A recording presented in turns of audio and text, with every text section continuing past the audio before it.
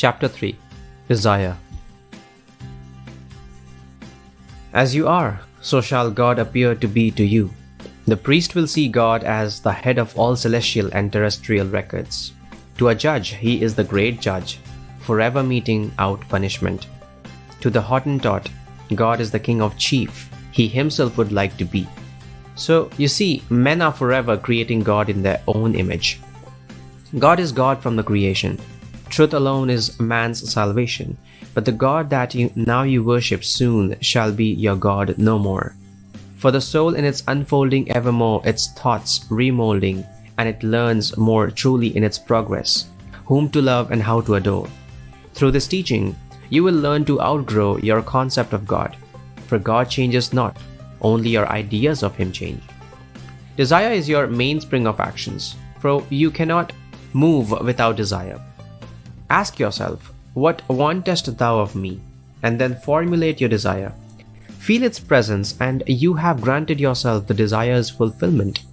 Human life is nothing more than the appeasement of hunger, and the infinite series of levels of awareness is the means to satisfy that hunger. Health is a desire, a hunger which can be appeased when the idea is formulated in the mind that I am healthy. The same is true for wealth, peace, harmony, or fame. For all of these are state of awareness. Identify yourself with the state desired. Persist in this identification, and because you and God are one consciousness, what you are conscious of, you outpicture. The cross is the symbol of suffering. There is no physical cross upon which a man was nailed, but a body of beliefs which a man wears. Except you deny yourself and lift up your cross and follow me, you are unworthy of me. Lift up your cross by raising your awareness, for your I amness is the creator of your world. As an individual, you move and live in time, but your true being is in eternity. Think of the vertical line of the cross as the line of being upon which there are unnumbered levels of awareness. Now time cannot make you better or wiser. In fact, time cannot do a thing toward changing your level of being. For change is all on the vertical line where you move to higher or lower levels of your own being. Because change is imminent, we speak of it as infinite imminence. As nearer than near and sooner than now, the man you would like to be is imminent. He is nearer than near. The ideal you dream of being is sooner than now and is brought into being by a change in your reactions of life. In the book of Revelations, we are told, I will give to you every being according to his work. The only work you are called upon to do is a work on yourself.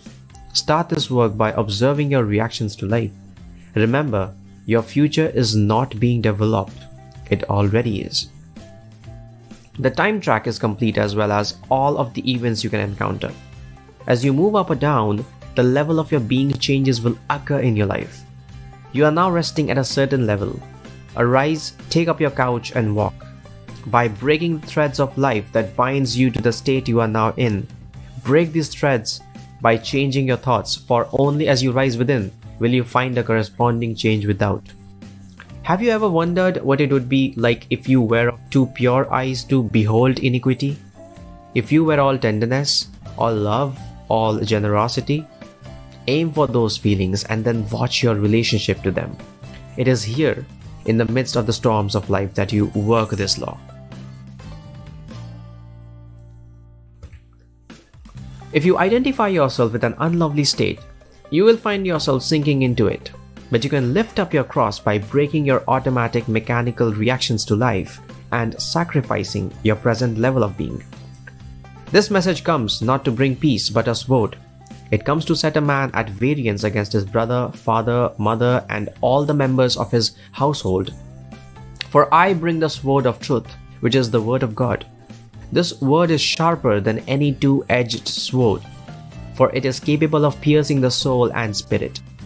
I am not suggesting that you turn against your earthly relatives, but that you turn against the psychological ideas that govern your behavior and the dominant mood which governs your actions and reactions to life. If at this moment your feelings are not noble, turn against them, for they are your psychological mother. This is done by putting new feelings in their place. You cannot change your thinking until you change your feeling. And all feelings come from the ideas. A man's enemies are those of his own household, which is everything he accepts as true. This sword can pierce even to the severing of soul and spirit. Your father is spirit, and when you worship him, you must do so in spirit and in truth. Be still and say to yourself with feeling, I am he. All that you consent to, all that you believe and accept as true, forms the clothing you wear. But you can be reclothed and ascend to a higher level of being when you take up your cross and follow your imagination. Most of us are aimless. We want more than we presently have. We want the other fellow to change, but we don't want to do the thing that will bring the change about. For we don't want to change self in Revelations. John tells us, I will give to everyone according to his work.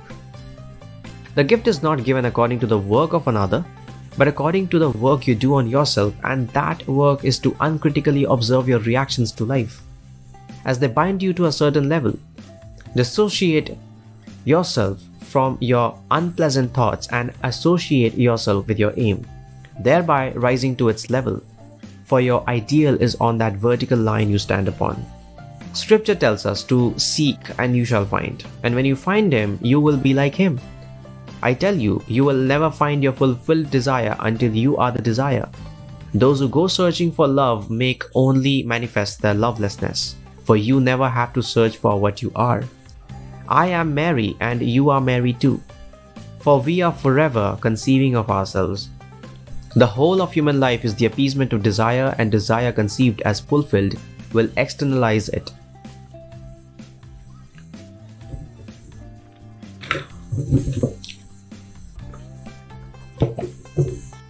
The whole of human life is the appeasement of desire, and desire conceived as fulfilled will externalize itself.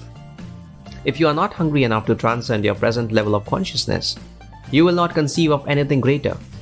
As long as you are in love with the state you are in, you cannot and will not rise from it. Without the vertical lines of state, life would have no meaning. The ancients call this infinite series, Jacob's ladder. You do not build this ladder, rather you climb it through self-discovery. When you think of another, you are seeing only your opinion of him. If you think he is kind, he is kind. If you think he is stupid as he is playing the part you have assigned him because of your opinion. Therefore, if your desire is for him to change, you must change your opinion of yourself, for he is only your opinion pushed out. Where you are psychologically is what you are. Therefore, only associate with the feeling that leads you to the fulfillment of your dreams, and may all of your dreams be noble ones.